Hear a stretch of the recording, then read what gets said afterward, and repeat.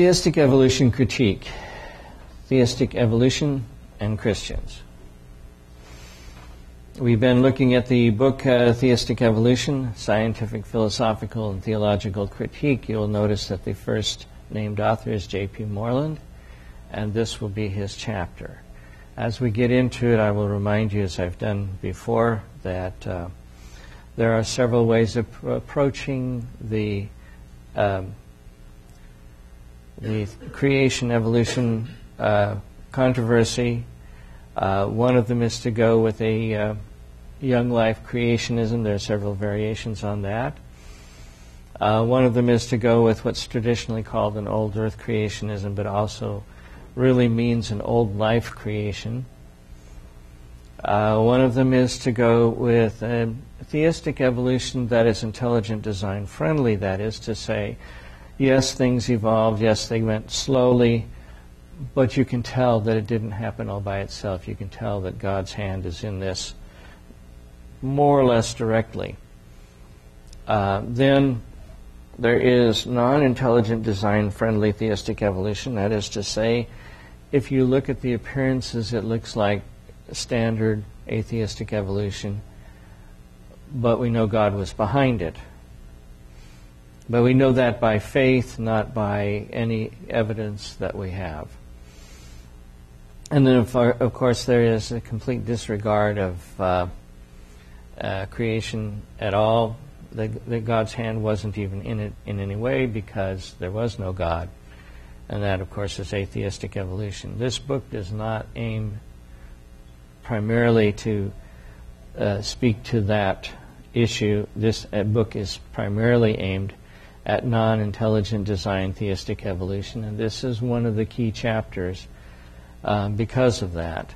This is the first chapter in the book that actually deals primarily with the implications of theistic evolution if you accept it. It's written by J.P. Moreland, as I mentioned. It's in the philosophical section, the section 2 of the book, and its title, is How Theistic Evolution Kicks Christianity Out of the Plausibility Structure and Robs Christians of Confidence that the Bible is a Source of Knowledge. And that title pretty much sums up what his conclusion is going to be. The summary that is given starts out, we can have knowledge that is justified, true belief of a wide range of things: logic, mathematics, the truth of Christianity, various biblical doctrines, ethical truths, and so forth. While important, science is only one of the many ways humans know things. However, given the widespread scientism, the view that the hard sciences are the only or the vastly superior way to know things, hard scientism or soft scientism, what you might call, especially in comparison to theology and ethics, in our culture, theistic evolution has reinforced this view by constantly revising biblical teachings and interpretations because science says so. I think that's a very deep critique. Thus, by adopting this unbiblical epistemological outlook, theistic evolution has weakened the rational authority of biblical teaching among Christians and non-Christians. As a result, the Bible is no longer regarded by many as a genuine source of knowledge, and fewer people take the Bible seriously. In this way, perhaps unintentionally, and I'm sure unintentionally for some, those who adopt theistic evolution marginalize Christian truth claims in the church and the public square. And that's the summary. In 1941, Harvard sociologist Batiram A. Sorokin wrote a book titled The Crisis of Our Age. Sorokin divided cultures into three major types, two of which are relevant to this chapter: sensate and integral. A sensate culture is one in which people believe only in the reality of the physical universe capable of being experienced with the five senses. A sensate culture is secular, this worldly, and empirical. Knowledge is limited to the sense-perceptible world. By contrast, an integral culture embraces the sensory world but goes on to accept the notion that an extra-empirical, immaterial reality can be known as well, a reality consisting of God, the soul, immaterial beings, values, purposes, and various abstract objects such as numbers and propositions. Sorokin noted that a sensate culture eventually disintegrates because it lacks the intellectual resources necessary to sustain a public and private life conducive to corporate and individual human flourishing. After all, if we can't know anything about values, life after death, God, and so forth, how can we receive solid guidance to lead a life of wisdom and character? As we move through the early portions of the 21st century, it is obvious that the culture of the West, including the United States, is sensate rather than integral. To see this, consider the following. In 1989, the state of California issued a new science framework to provide guidance for the state's public school science classrooms. In that document, advice is given to teachers about how to handle students who approach them with reservations about the theory of evolution. At times, some students may insist that certain conclusions of science cannot be true because of certain religious or philosophical beliefs they hold. It is appropriate for the teacher to express, by the way, those are black, those are his ellipses, not mine. It is appropriate for the teacher to express in this regard, I understand that you may have personal reservations about accepting this scientific evidence, but it is scientific knowledge about which there is no reasonable doubt among scientists in their field, and it is my responsibility to teach it because it is part of our common intellectual heritage. The real importance of this statement lies not in its promotion of evolution over creation, though that is no small matter in its own right. No, the real danger in the framework's advice resides in the picture of knowledge it presupposes. The only knowledge we can have about reality, and thus the only claims that deserve the backing of public institutions, is empirical knowledge gained by the hard sciences. Non-empirical claims, those that cannot be tested with the five senses, outside of the hard sciences, such as those at the core of ethics, political theory, and religion, are not items of knowledge, but rather matters of private feeling. Note carefully the words associated with science: conclusions, evidence, knowledge, no reasonable doubt, intellectual heritage. These deeply cognitive terms express the view that science and science alone exercises the intellectual right and responsibility of defining reality. By contrast, religious claims are described in distinctively non-cognitive language: beliefs, personal reservations. In such a culture, we now live and move and have our being. Apologies to Paul in Acts 19. Currently, a three-way worldview struggle rages in our culture between ethical monotheism, especially Christianity, postmodernism, roughly a cultural form of relativism about truth, reality, and value, and scientific naturalism. I cannot undertake here a detailed characterization of scientific naturalism, but I want to say a word about its role in shaping the crisis of the West. Scientific naturalism takes the view that the physical cosmos studied by science is all there is. Scientific naturalism has two central components: a view of reality and a view of how we know things. Regarding reality, scientific naturalism implies that everything that exists is composed of matter or emerges out of matter when it achieves a suitable complexity. There is no spiritual world, no God, no angels or demons, no life after death, no moral absolutes, no objective purpose of life, and no such thing as the kingdom of God.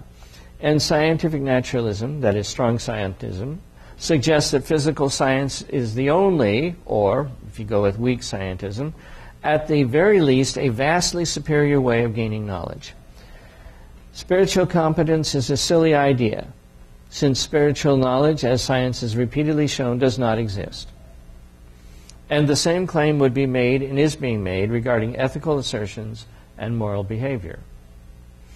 Since there is no known spiritual knowledge or competence, Oprah Winfrey feels free to pontificate about matters religious. After all, she is indeed an authority about her own private feelings and subjective beliefs. But she would never do this if the topic were a scientific one. Why? Because there are experts she would call into her show. What is an expert? Is someone with the relevant knowledge. Since there are no experts in ethics or religion, Oprah is free to say what she wants in those areas of discourse without fear of censure.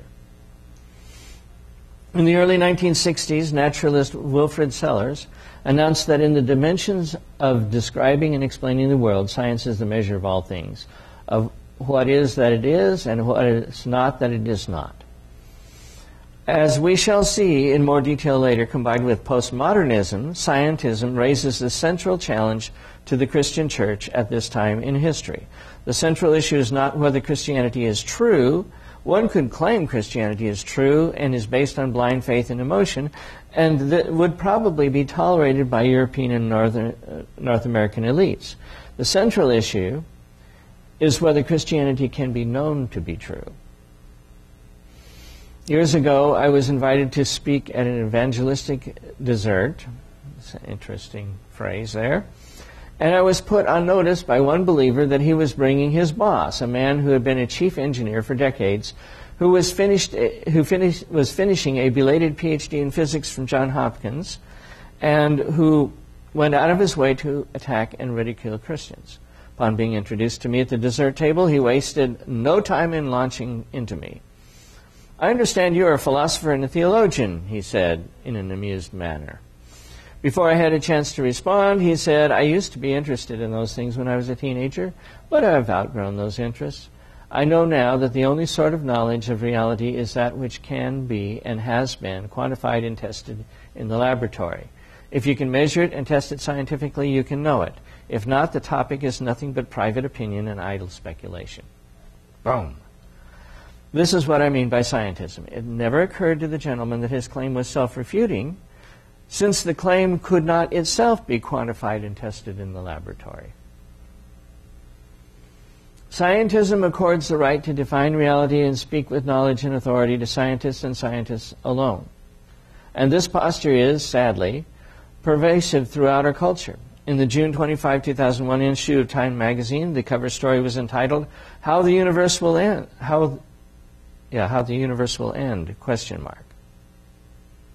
It should be, how will the universe end, but whatever. The universe is winding down, the story said, and it will eventually go out with a cold, dark whimper. The main issue of concern is the article's implicit epistemology, theory of knowledge. It claims that for centuries, humans have wanted to know how all this will end, but because they could only use religion and philosophy, solid answers were unavailable. But now that science has moved into this area of inquiry for the first time in human history, we have firm answers to our questions, answers that will force religion and philosophy to rethink their views. This same attitude is currently pervasive about the origin and nature of human beings and the ethical views, especially those about sexual ethics, we've inherited from Christianity. This is scientism, and Time magazine employed the naturalist epistemology without batting an eye, or indeed without knowing it was doing so. In the same issue, Time featured an article defending stem cell research on human embryos. These embryos are microscopic groupings of a few differentiated cells. There is nothing human about them except potential, and if you choose to believe it, a soul. Note the presupposed scientism. We know scientific facts about embryos, but non-scientific issues like the reality of the soul are not items of knowledge. When it comes to belief in the soul, you're on your own. There is no evidence one way or another. In a scientific culture, belief in the soul is like belief in ghosts, an issue best left to the pages of the National Enquirer. No wonder people in our churches increasingly fail to take Christianity seriously.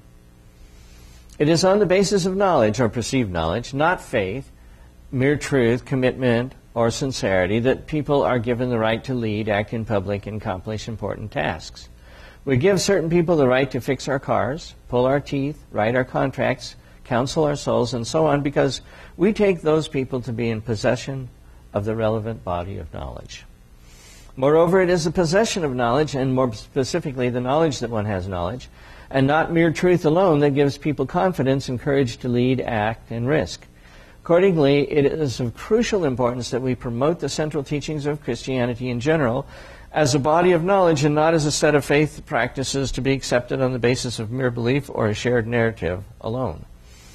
To fail at this point is to risk being marginalized and disregarded as those promoting a privatized set of feelings or desires that fall short of knowledge. In 1983, Os Guinness wrote a book in which he claimed that the church had become its own gravedigger. The upshot of Guinness's claim was that the very things that were bringing short-term growth in the Christian community were also, unintentionally and imperceptibly, sowing the very sorts of ideas that would eventually undercut the church's distinctive power and authority. The so-called gravedigger does not hurt the church on purpose. Usually well-intentioned, he or she simply adopts views or practices that are counterproductive to and undermining of a vibrant, attractive Christian community. In my view, there are certain contemporary currents of thought that risk undercutting Christianity as a source of knowledge, and I shall argue that by its very nature, theistic evolution is the prime culprit. It is one of the church's leading gravediggers. This is probably the core of what he's going to be saying. For instance, we may think that not encouraging potential converts to reject theistic evolution will cause more to come to Christ. But in the long run, the price to be paid by such an approach is the decognitivizing of Christianity, making Christianity a religion that has nothing at all to do with the mind or reason, with the result that over the long haul, most people will simply ignore Christianity as a silly superstition whose practitioners caved into the prevailing contemporary currents of ideas instead of holding their ground and eventually winning the argument due to hard-hitting scholarship and confidence in the Bible. In what follows, I shall first clarify the nature of knowledge, and second, identify the nature of plausibility structure along with the central plausibility structure constituting our contemporary milieu, and third, identify three intellectual areas that, if embraced, run the risk of turning us into our own gravediggers. As I hope to show, these three areas are natural results of embracing theistic evolution. The nature of knowledge. Here's a simple definition of knowledge. It is to represent reality in thought or experience the way it really is on the basis of adequate grounds.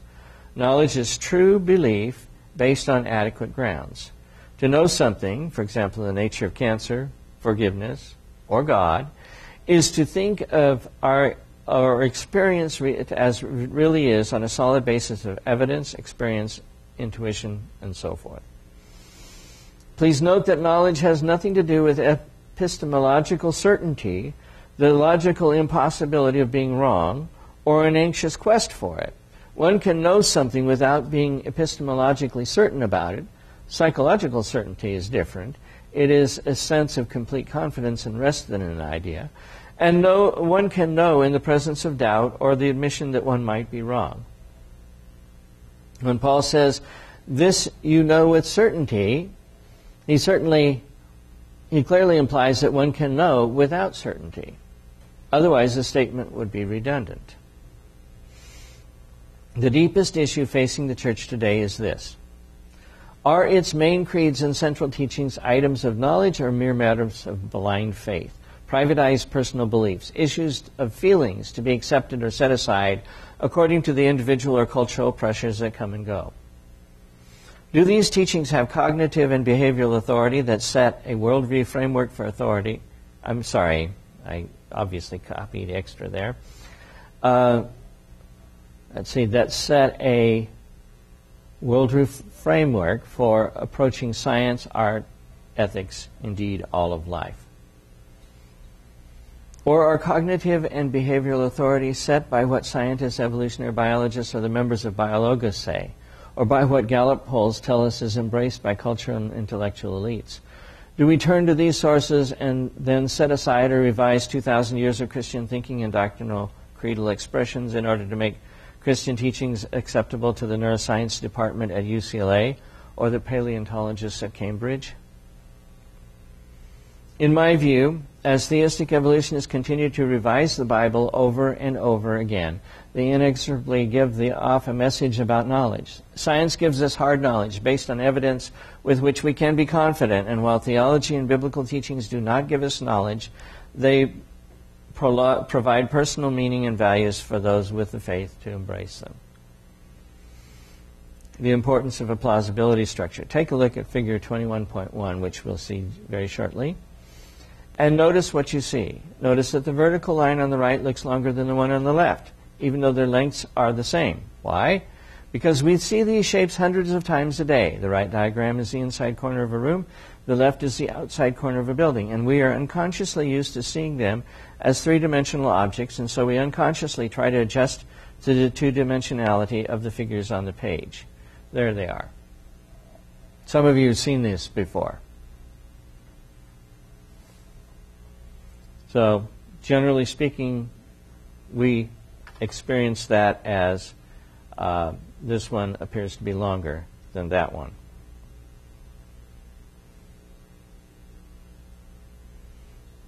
In this case, our habits of perception and thoughts shape. Note, they don't completely determine, they just shape what we see. When this diagram is shown to people in primitive cultures with no square or rectangular buildings, they have no such subconscious habits, and they see the horizontal lengths accurately as being of equal length. There's an important lesson in this. A culture has a set of background assumptions. We can call it a plausibility structure that sets a tone, a framework, for what people think, what they are willing to listen to and evaluate, how they feel, and how they act. This plausibility structure is so widespread and subtle that people usually don't even know it's there, even though it hugely impacts their perspective on the world. The plausibility structure can be composed of thoughts, scientists are smart, religious people are gullible and dumb, symbols, a person in a white lab coat, music, and so forth. For example, a book published by Oxford University Press will be taken by a reader to be more credible and to exhibit greater scholarship than a book by an evangelical publisher, even though this assumption is clearly false in certain cases. Here's the problem this raises for trust in God. Without even knowing it, we all carry with us this cultural map, this background set of assumptions, and our self-talk, the things that form our default beliefs, ones we naturally accept without argument.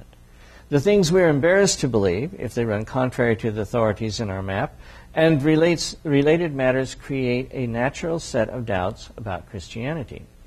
Most of these factors are things of which people are not even aware. In fact, if they are brought to one's attention, one would most likely disown them, even though, in fact, they are the internalized ideals that actually shape what people do and don't believe. Our current Western plausibility structure elevates science and scorns and mocks religion, especially Christian teaching. And it has been the acceptance of theistic evolution by many Christians that has contributed most significantly to this situation. Why? There are at least three reasons. First, theistic evolution reinforces scientism because it exemplifies the view that when science and biblical theological teachings are in conflict, we have to revise the Bible. We don't ever revise the science because scientific truth claims exhibit solid knowledge based on the facts. Second, this sort of revisionism, changing biblical interpretations that have held steady for 2,000 years at just the time when there is politically correct pressure to do so, especially when the pressure comes from science, gives off the message that biblical teaching is pretty tentative. We shouldn't hold on to it with strong conviction because if we do, we may become embarrassed when we have to revise that teaching in years to come. Third, the most pervasive definition of theistic evolution is that the general naturalistic theory of evolution is true, and God is allowed somehow or other to be involved in the process as long as there's no way to detect his involvement. Design in biology must be unknowable and undetectable. For a thinking unbeliever, or a believer for that matter, the question surfaces as to why anyone should think God had anything to do with the development of life. What exactly did God do, and how could we know the answer to this question? If he was involved, no one could know it. So God begins to take on some of the characteristics of the tooth fairy. As a result, the attitude seems to be that for intelligent, well-educated people, commitment to Christianity should not rise above the level of a hobby. And thus we see that believers in Western cultures do not as readily believe the supernatural worldview of the Bible in comparison with their third world brothers and sisters. As Christian anthropologist Charles Kraft observes, in comparison to other societies, Americans and the other North Atlantic peoples are naturalistic. Non-Western peoples are frequently concerned about the activities of supernatural beings. Though many Westerners retain a vague belief in God, most deny the other supernatural beings even exist. The wide-ranging supernaturalism of most of the societies of the world is absent for most of our people. Our focus is on the natural world, with little or no attention paid to the supernatural world. There's a straightforward application here for evangelism and church growth. A person's plausibility structure is the set of ideas a person either is or is not willing to entertain as possibly true. For example, no one would come to a lecture defending a flat earth because this idea is just not part of our plausibility structure. We cannot even entertain the idea. Moreover, a person's plausibility structure is a function of the beliefs he or she already has. Applied to evangelism, J. Gresham Machen got it right when he said, God usually exerts the regenerative power, in connection with certain prior conditions of the human mind. And it should be ours to create, so far as we can, with the help of God, those favorable conditions for the reception of the gospel. False ideas are the greatest obstacles to the reception of the gospel. We may preach with all the fervor of a reformer and yet succeed in only winning a straggler here and there if we permit the whole collective thought of the nation or of the world to be controlled by ideas which, by the resistless force of logic, prevent Christianity from being regarded as anything more than a harmless delusion.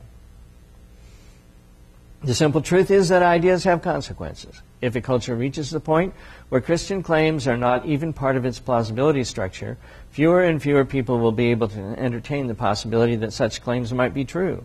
And theistic evolution has helped to place Christianity outside our church's plausibility structure.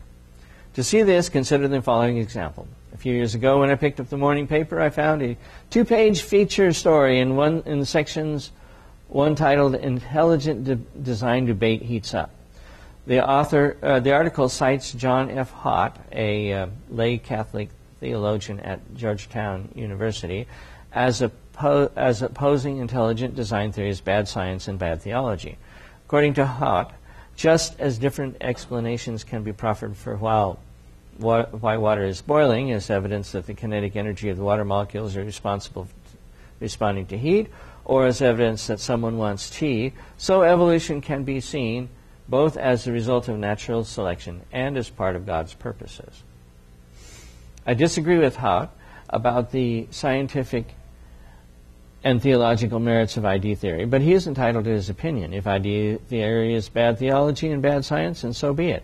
What troubles me, however, is that Hott and others who opt for theistic evolution seem to do so with little appreciation for the emergence of scientism in our culture and its impact on people's perception of the availability of theological, ethical, and political knowledge. Theistic evolution is intellectual pacifism that lulls people to sleep while the barbarians are at the gates. In my experience, theistic evolutionists are usually trying to create a safe truce with science so that Christians can be left alone to practice their privatized religion while retaining the respect of the dominant intellectual culture. And while this may not be true of all theistic evolutionists, the majority of the ones I have met have a view of theology and faith as exhibiting very low cognitive value, while science is the most cognitively excellent approach to knowledge we have. For example, theistic evolutionist physicist and active member of Biologos, Carl Giberson, has said of science, I would argue that it is the most epistemologically secure perspective we have. By contrast, as I have said elsewhere of Giberson, he also seems to regard theology as a degenerative program forever mired in Kuhnian periods of crisis when no one can agree on the best paradigm, when no progress is evident, and when theologians do more to impede the search for scientific knowledge than to contribute to its progress. It is hard to see how such a view could countenance theological knowledge. In fact, Giberson's understanding of faith seems to include the notion that as rational justification for a particular belief increases, the possibility of faith decreases.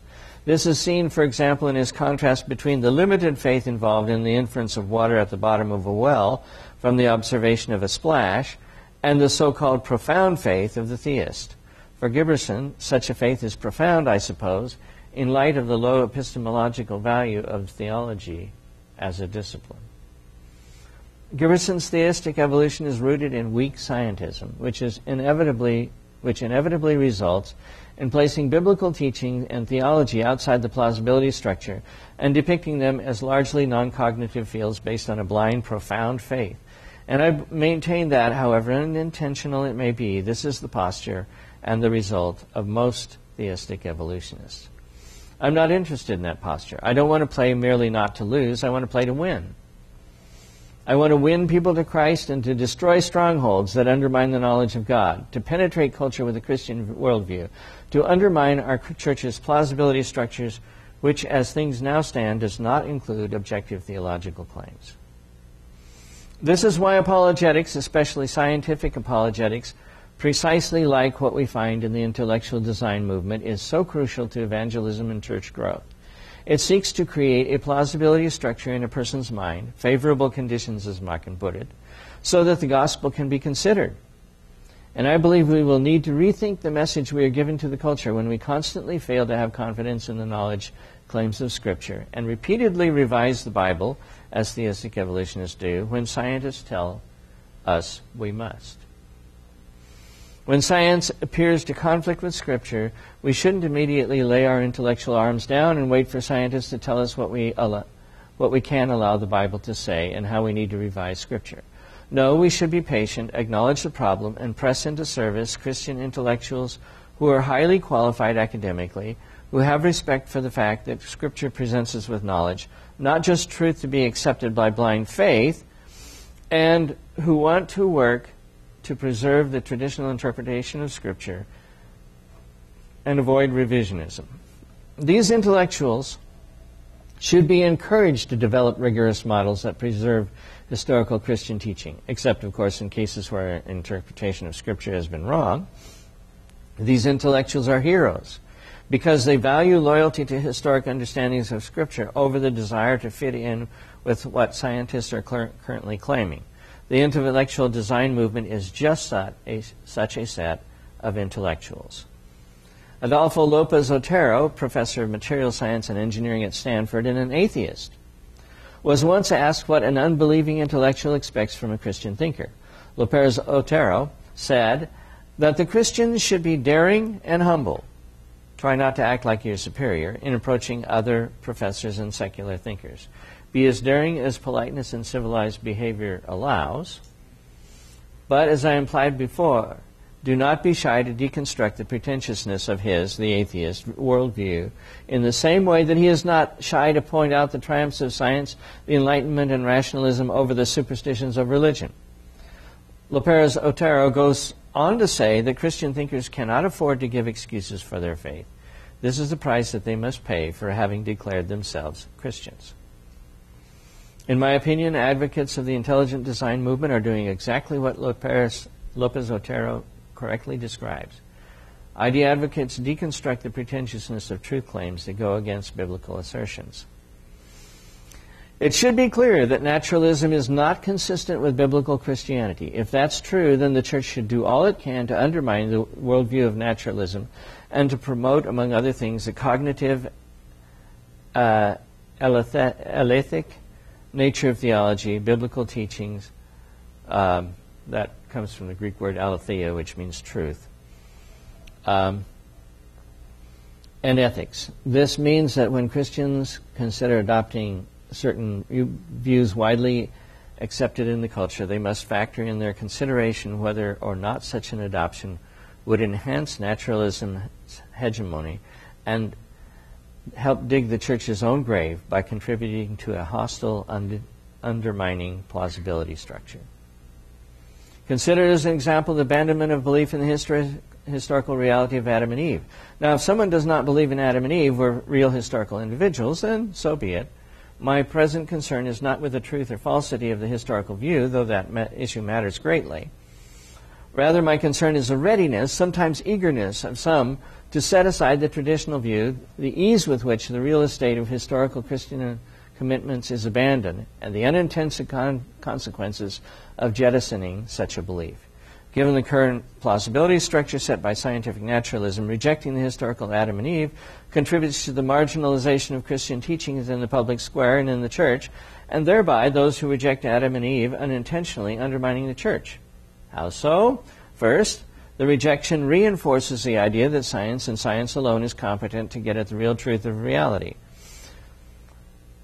Theology and biblical teachings are not up to the task. Second, the rejection of historical Adam and Eve reinforces the privatized, non-cognitive status of biblical doctrine, ethics, and practice, especially supernatural ones that need to be construed as knowledge if they are to be passed on to others with integrity and care. If the Church has been mistaken about one of its central teachings for 2,000 years, why should we trust the Church regarding its teachings about extramarital sex, homosexuality, or the role of women in the Church? Admittedly, the Church is not infallible in its teaching. Still, to the degree that its central teachings through the ages are revised, to that degree the non-revised teachings are also undermined in their cognitive and religious authority. The non-revised teachings become more tentative. Finally, the rejection of such key Christian beliefs reinforces the modernist notion that we are individuals cut off from our church community and that we are free to adopt new beliefs and practices in disregard of that community and our impact on it. If I'm right about broader issues, then the rejection of historical Adam and Eve have far more troubling implications than those that surface merely in trying to interpret certain biblical texts. The very status of biblical, theological, and ethical teachings as knowledge is at stake in the current cultural milieu, as is the Church's cognitive marginalization to a place outside the culture's plausibility structure. Those who reject a historical Adam and Eve inadvertently harm the Church and become its gravedigger. 3 things to avoid if you don't want to become a gravedigger, and that's my ellipses that I missed, turning green. There are 3 revisionist views that may be more acceptable to Christians, but that in my view seriously undermine the plausibility of Christian teachings in general, and that therefore undermine a growing, vibrant church. As we shall see, the adoption of theistic evolution leads to the other 2 areas of revision. Theistic evolution itself. It is widely acknowledged that evolutionary theory, to be clarified in more detail shortly, has made the world safe for atheists, to paraphrase Richard Dawkins. Whether theistic or atheistic, when properly understood, evolutionary theory entails the denial of a scientifically detectable Christian God, and as a result places the detection of divine design outside of science. Thus, former Cornell biologist William Provine proclaimed, "Let me summarize my view on modern evolutionary biology tells us loud and clear. There are no gods, no purposes, no goal-directed forces of any kind. There is no life after death. There is no ultimate foundation for ethics, no ultimate meaning, and no free will for humans either." There are 3 general understandings of evolution: change within limits, microevolution, the thesis of common descent, and the blind watchmaker thesis. The first is accepted by everyone, the second is not yet established, and the third seems to me to be wildly implausible, especially given Christian theism as a background belief. And that's, again, my ellipsis. Recently, even the atheist philosopher Thomas Nagel has weighed in on the matter and claimed that this Darwinian thesis is implausible. Theistic evolution is a view that the blind watchmaker thesis is true, that there is no scientifically detectable evidence for God being involved in the process of evolution. Remember, theistic evolutionists are committed to methodological naturalism, and that we are free to reject metaphysical or philosophical naturalism by blind faith, I suppose, even though we accept methodological naturalism while doing science. But theistic evolutionists fail to provide sufficient reasons for rejecting metaphysical naturalism. Why be a theist in the first place? After all, while evolution is logically consistent with theism, there is nothing in evolution that would lead one to theism, and if the God hypothesis isn't needed until humans appear, it is less credible to think it is needed subsequently. Adopting theistic evolution, people become the Church's gravedigger. Their strategy may bring short-term success by keeping a handful of scientists from leaving the faith, but over the long haul, it will contribute to the secularization of culture with its scientific epistemology and to the marginalization of the Church. After all, if we have to provide naturalistic revisions of the Bible over and over again, why take the yet-to-be-revised portions of Scripture seriously? Skipping a paragraph. If we want to be consistent and contend that core biblical teachings provide us with items of knowledge, it seems to me that we should not let the naturalist camel's nose under the tent from the Big Bang up to the appearance of human life. Or he'll come in the rest of the way, presumably. Neuroscience and the soul. The great Presbyterian scholar J. Gresham Machen once observed, I think we ought to hold not only that man has a soul, but it is important that he should know he has a soul. And that's superscript 15. From a Christian perspective, this is a trustworthy saying. Christianity is a dualist, interactionist religion in this sense. Physicalism, by contrast, is the view that the universe is all there is, and everything that exists in it is entirely physical. Thus, upon death, there is no disembodied intermediate state between death and the final resurrection.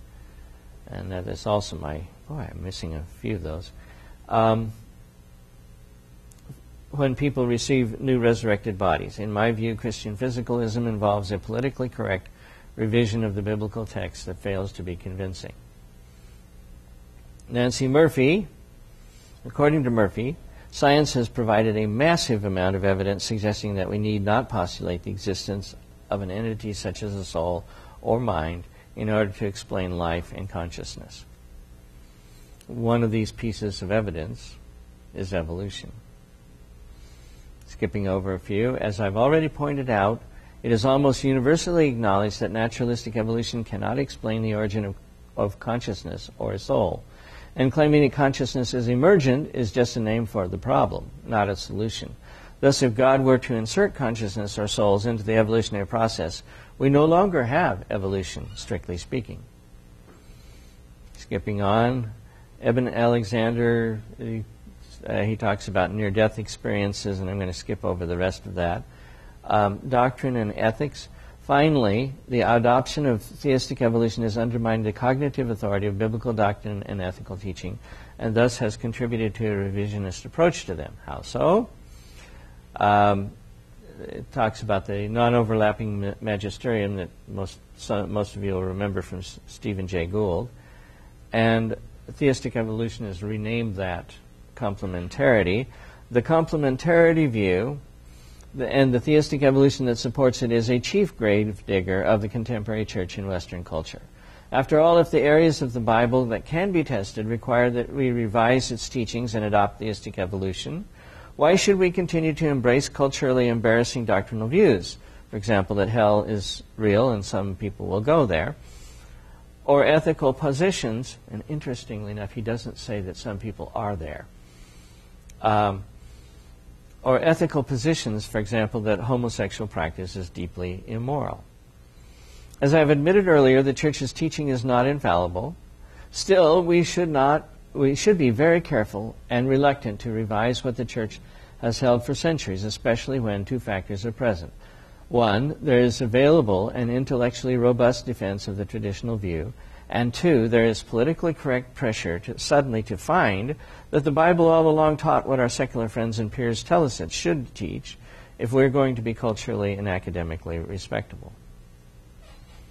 There's a sober-mindedness that should characterize any self-identifying Christian scholar or pastor regarding these matters, since our laity often look to us or consider us as representative spokespersons of the Christian tradition. To many lay people, it seems hardly a coincidence that just when the naturalistically informed culture puts pressure on us to believe a certain thing, even though the history of biblical interpretation supports the exact opposite, we conveniently discover that we have misunderstood the Scriptures all along. I think the Christian community expects more courage out of its leaders, and we run the risk of making our own desired views of biblical interpretation more authoritative than the text itself. It is as though some exegetes have a desired view that they want to sustain, and they fiddle with the Bible until they get it to turn out the right way. Revisions of the Church's teachings about homosexuality seem suspicious in just this way. I'm not arguing that the current revisionist views are false, though I believe that to be the case. What I am urging us to consider is the unintended consequences of embracing revisionist positions.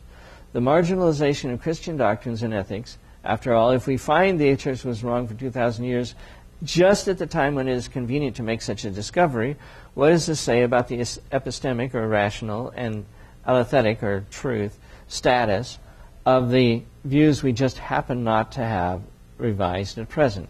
and the placement of Christianity outside the plausibility structure. And when we do consider this, we should come to the conclusion that the revisionist position of theistic evolution has made it much easier to revise other biblical teachings when there is cultural pressure on us to do so. Now, that's the end of the chapter. I suspect that Moreland and I disagree somewhat on the soul. I don't believe in conscious immortality of the soul for reasons that I've argued in scientific theology. However, I do think not only that souls do exist, but that matter is dependent on them rather than they being dependent on matter. That's arguable from quantum mechanics, that the real world, as it is sometimes termed, is not actually fundamental. That we actually get to decide what the real world is going to display, raising the question of whether it was real to begin with. I think the real world is actually dependent on God, who mostly gives us a reliable background with which to interact with each other, but who maintains ultimate control, and that's why we can't determine what a particle will be. We can only determine what choices the particle has. On Moreland's other points, I couldn't agree more. If we back off on the first 11 chapters of Genesis, why maintain that the Exodus happened substantially the way it was recorded? If we back off in the Exodus, why maintain that the resurrection happened substantially as recorded? And once you go there, Christianity is done. Moreland's arguments cannot make us intelligent design advocates or creationists, but it can allow us to see the stakes involved. And extraordinary claims, I think, should require extraordinary evidence. The book notes that this extraordinary evidence for evolution does not exist. Then it shows why it is important, starting with this chapter. But that's my opinion. Now it's your turn.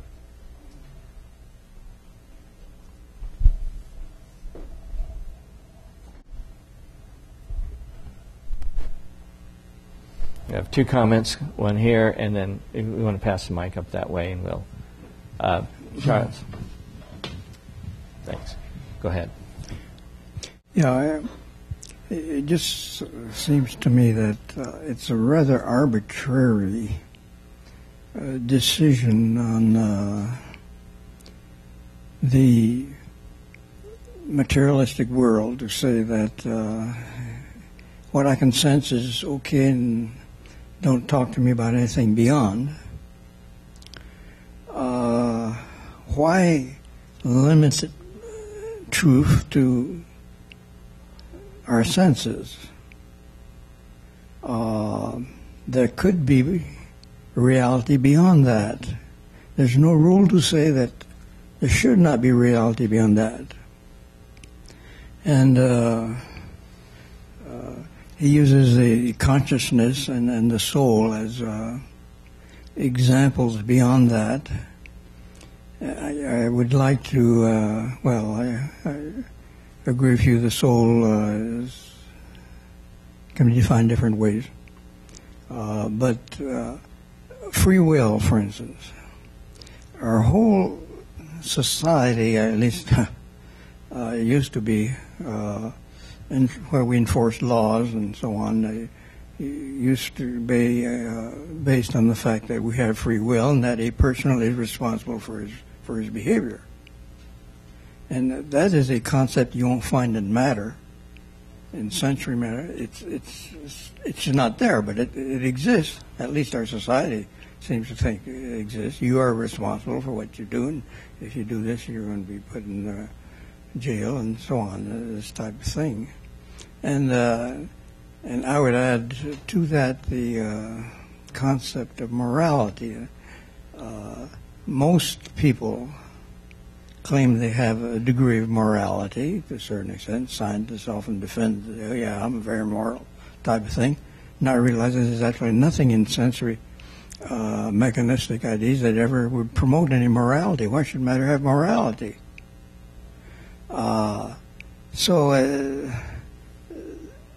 this idea that you're going to limit your worldview to sensory factors only, I think falls apart. And it's purely arbitrary, and I think science needs to recognize, hey, there's something beyond this, although many scientists claim otherwise, and others support that. Well, I think that science, in fact, does recognize that. And, in fact, although it's a popular perversion of science, and for that reason can be discussed, in terms of philosophical science, positivism has long been recognized as a failure. Mm-hmm. The idea that we look up at the sky and we see a bright light, and that's all we can describe, is just nuts. There is something up there that is giving the light, and we can even make reasonable estimates as to how far away it is, what it's composed of, etc., without ever having visited it, without even the reasonable possibility of visiting it. Certainly not with the reasonable possibility of visiting it and coming back to be able to describe the experience.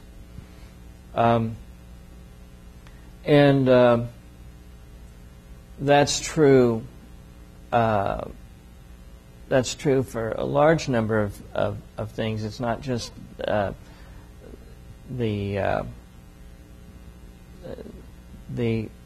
sun. We believe in atoms. Nobody's ever seen an atom. We believe in electrons. Nobody's ever seen an electron. You've seen the tracks that they sometimes make. That's as close as we can get. The fact of the matter is we believe in all kinds of stuff we've never seen. Nobody's ever seen, for that matter, the Cambrian. These are all constructs beyond what we can actually see, experience. All we can do is to see the results of them, how they influence other things that we can see. You can go up and see fossils in certain parts of British Columbia. I've done that. Does that make them, I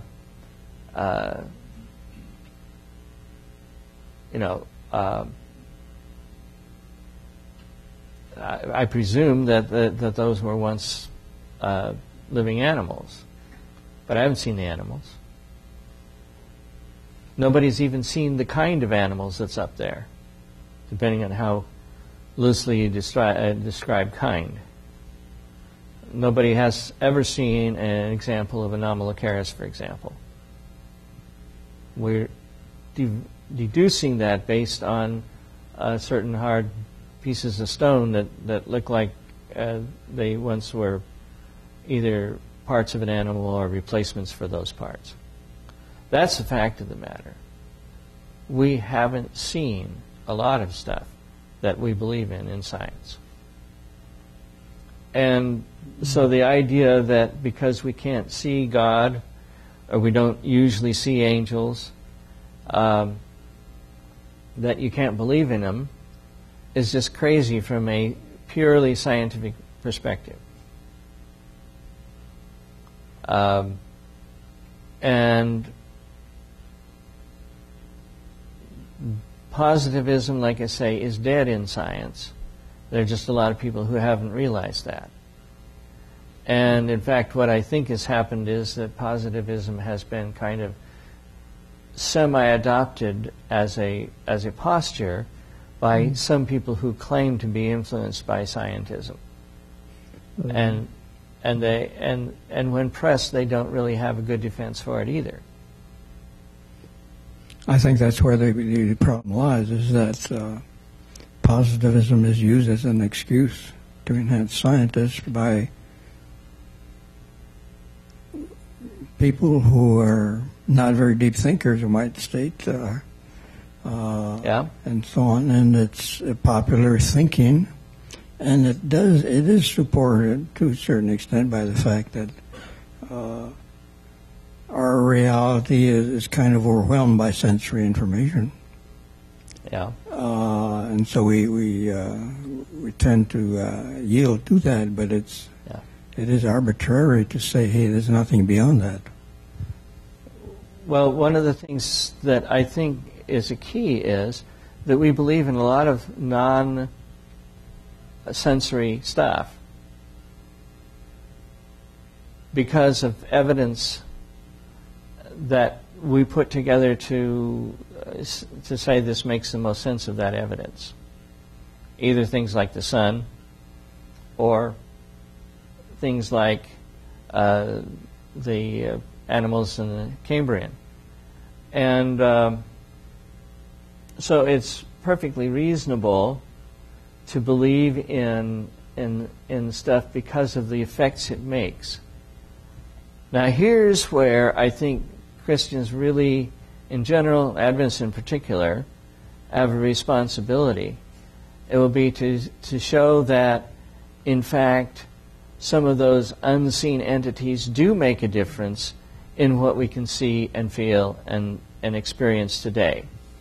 And I think if we don't do that, we do put ourselves in the position of being effectively what he's accusing theistic evolutionists of, I think rightly.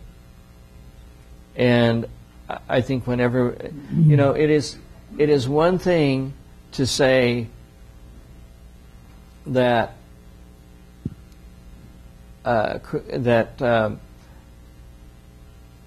that I believe in God. It's another thing to say I believe in God because of experiences that are easily best explained by God's existence. The one is a faith without evidence and sometimes maybe even in the teeth of evidence. The other one is faith that my experience is coherent and that if you take God out of it, my experience then becomes less coherent. Probably what is not mentioned in the chapter but is very important, at least to me, is all that scientific evidence that doesn't work by itself. Naturalism has failed to explain many things, like the precisions of the forces of physics or the origin of life and so on. We've gone through that many times. But these are facts that are right there that add to the equation. Yes. Go ahead. I got one, thanks. This is fascinating to me, bringing it down to kind of my level. The Christians are our own gravediggers, kind of known that for a while. And so my questions would be, and this may be too big for today, is there an LBGT plus gene? And is this gene compatible with fluid sexuality? And this whole idea of an emergent church, emergent philosophy, and now I'm beginning to see it in science, emergent science, that now is saying that humans are evolving into something that is not a binary world that we think that God created. So, and I've heard this recently, Christians say, well, the science is in. They can't help it. We have to accept it. Where do we go from that point of view? Well, they can't help it will be a difficult subject to address. Because how do you know that they could help it? That's an interesting question. But as far, and I can't answer the question for a transgender gene except that we have seen an explosion in transgenderism in certain social circles, which suggests that it's not genetically determined primarily, or otherwise we would have seen that before. Now, I suppose one can say that there's a genetic influence underlying it, and when the cultural pressure lets off, it suddenly pops up. Is there a gene? to answer that question, nobody has identified such a gene. And yet we're hearing all the time that Yes, I know what you're saying. We are being told that all the time, that there is a gene. Well, to be more specific, where we have more information because more research has been done, we can be very, very specific that there is not a gay gene, which is the first two letters of the LGBT. Because that's been done multiple times. We went through that a year or two ago, I think, where people had done twin studies. And the twin studies simply do not give you a gene that determines that whole thing, and you can't help it. That the most influence that one can have for a gene is somewhere in the neighborhood of 25, maybe 30% if you're looking at it optimistically. And that's, by the way, not just for genes, but also for prenatal influences, because those are twin studies. And because of that, the claim that this is genetically determined is mostly rubbish. Now, I don't expect that to be happily agreed to by most of, certainly by politically correct society, because that's not something that they want to admit. It is much more helpful to say that they can't help themselves. They're doing what they're doing, and that's it. And who are you to intervene in their fun? But the claim that is made is not actually backed up by science. And this is one of the things that I think you have to realize, is that there is science and there is science. There are things that are claimed that are pretty reliably demonstrated regardless of your opinion. If I take this pen, I hold it up here, and I drop it, you know where it's going to go, right? Not much question. On the other hand,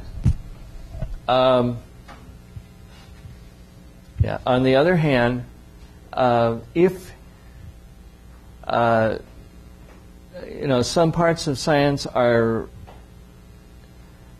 under political pressure, and so lesser standards of proof are often accepted, and greater ignorance of contrary facts is often accepted. And for those things, one of the things that's happened, and we'll see it next week, is the Bolt money, and well, if you believe in cell phones and you believe in that, then you have to accept everything that science says. Well,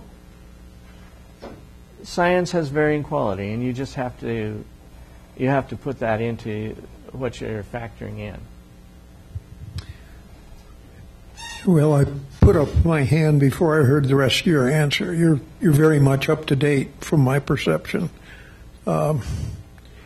The estimate of something under 20% genetic influence for homosexuality you see frequently in the literature. Those who are promoting the necessity of a homosexual behavior, they need it to be 90 to 100% in order to work. Yeah, and they're a bit disturbed that you can't go to a single gene.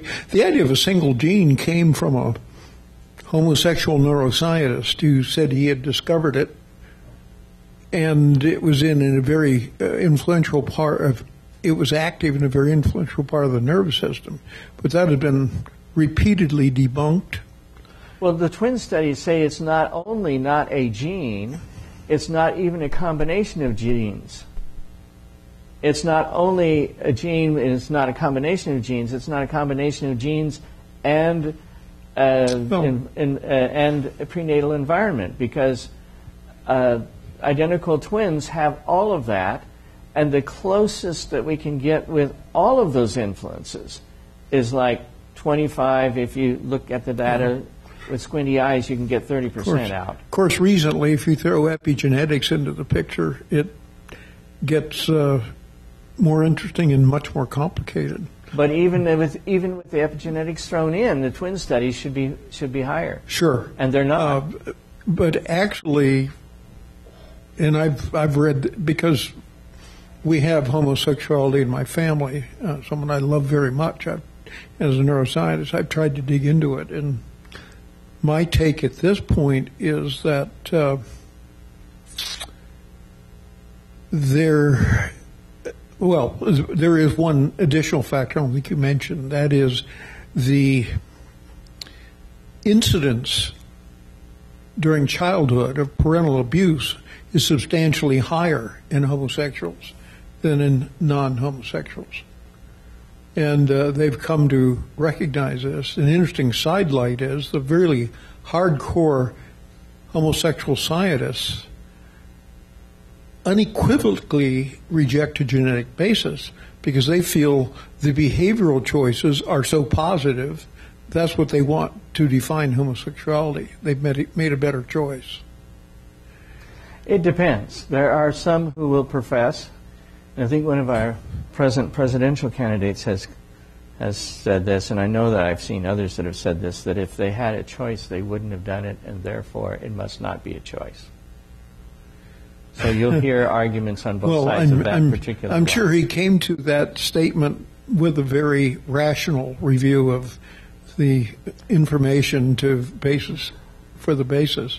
It seemed like a much more a throwaway attempt to criticize someone who's recognized widely as a very sincere and active Christian. Yeah.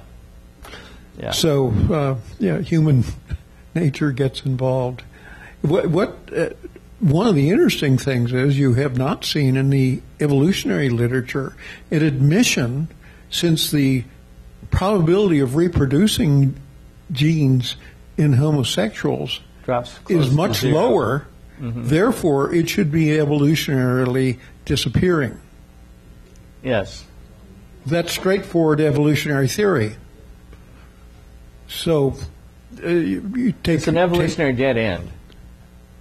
Sure. It really is. I mean, if you're going... and I'll just throw this... There isn't time to go into this now, but in my history as a student of behavior and the nervous system, it was fascinating quite a few years ago now to see the whole uproar that occurred when a male passerine bird species that was not mated chose to add its care to the nest of the, not a sibling, add its care to the nest and offspring of another member of the same species.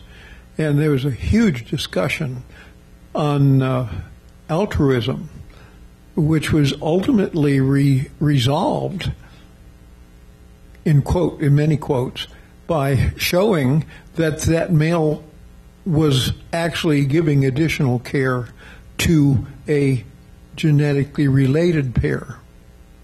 So in an indirect way, it was increasing the incidence of its own genes, regardless if it hadn't reproduced. So instead of personal selection, you had kin selection. Yes, kin selection is the term that came out of it. However, if you come up with, as I've done some reading, with some of altruistic behavior that has no chance to be based on twin selection, you can't get the paper published. So it's very interesting that they focused on what may be a small answer for altruistic behavior, but ignore the much wider range. So if I heard correctly, you're suggesting that what you see in the published science literature is not all there is to science in the proper sense. Oh, yes. Well, it's just as hard in disciplines outside of origins to confront the going and widely accepted theory. Many journals just won't even consider publishing. And as you have found out in other ways a number of times. One more comment here. Sure. This is just an observation. See what you think about this. There is a society, one country in Asia where the mother is the dominating figure in the family, and I've never seen so much of homosexuality anywhere in the world that I've been to than here in this country. Any thought where the mother is the boss of the family and then the boys have a tendency to, or it just happens? I don't know that I have answers for that. That doesn't mean they don't exist somewhere, it's just I don't know them. And it's just an observance, I mean, I thought maybe this is... Yeah. Well, with that, I'm going to invite you to come back next week, and we'll be discussing miracles, first from somebody else's perspective, and then I'll throw in my 2 cents at the end. And then you can have fun with that.